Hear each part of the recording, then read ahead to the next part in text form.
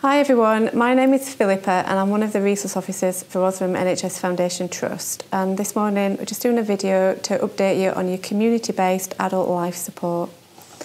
So depending on where you're based will depend on what equipment you should have available to you at the bases. So if you're at RCHC or Kimberworth Place, for example, or a GP surgery, you should have an AD at those bases and you should have some airway equipment. But if you're out and about in people's homes, then you won't have access to any of that. You should be carrying pocket masks with you. I know a lot of people don't, so you do need to ask your managers to supply one for you.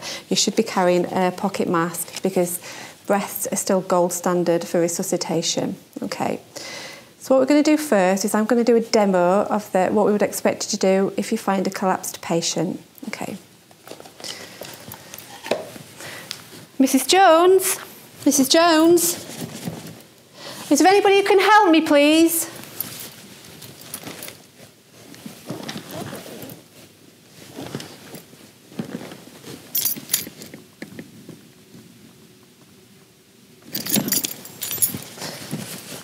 Is there anybody who can call 999, please?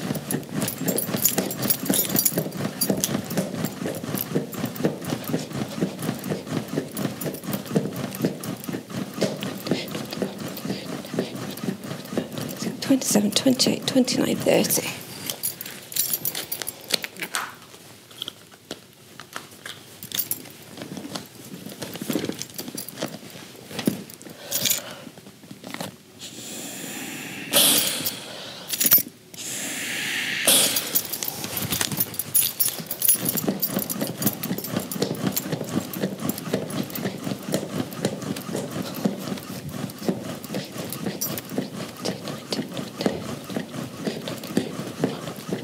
Twenty-seven, 28, 29, 30.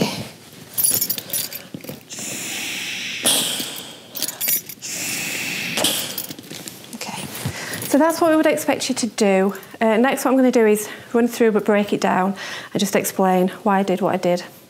Okay, so first what you want to do, if you find a patient who you're worried about, is check for a response.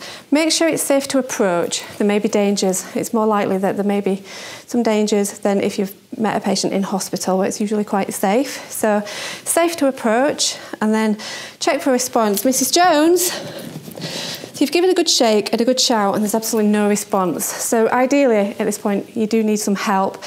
There may be somebody else in the premises, in which case shout for help. Then you're going to check the airway. So open the airway and have a look in there. If there's any debris in there, you can tip the head to the side and allow that to drain out. Once you've done that, you're going to open the airway with a head tilt chin lift, and then you're going to look, listen and feel for signs of life for up to 10 seconds. You're going to pop your face to their face so you can feel for breaths. You can also see any chest rise, and if you feel confident to, you can check for a pulse. You're going to do that for up to 10 seconds, and if there are no signs of life, at this point you need to summon an ambulance. So if there's somebody else in the property, get them to call 999. If you're alone, then you're going to have to do that yourself at this point. And then you're going to do compressions on your patient. So to find the correct hand placement, find the zippy sternum and the sternal notch. Find the centre of that, put the heel of your hand in the centre of the sternum. Second hand on top, interlocking fingers. Now you're going to lock your arms straight, put your shoulders above, and you're going to compress the chest to a depth of 6 seconds. And you're going to do 30 compressions, and you're going to do 2 a second. So I'll show you.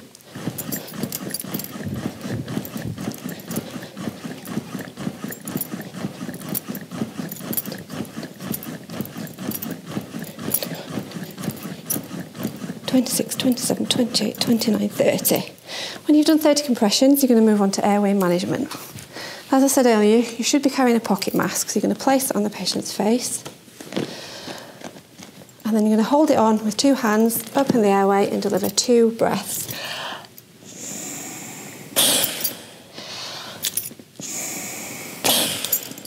It may be that these breaths are not effective. If they're not, you still only get those 2 attempts, and then you have to go back to your compressions by finding your landmarks again and doing your compressions again.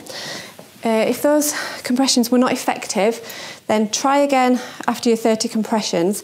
If again they weren't effective, you can abandon breaths and just do CPR until help arrives. Okay.